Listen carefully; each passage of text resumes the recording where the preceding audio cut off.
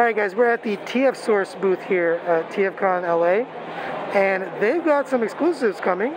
So here's Maketoys version of the Seeker. So we got this guy already. I actually reviewed that on the channel. And now we are getting the purple one, and there's two more. Look at that. TFCon Toronto with question mark. So I guess another color. Probably the ones that we haven't gotten yet. We'll see. They don't look like the cone heads. I don't have answers for where the cone heads are, so don't ask.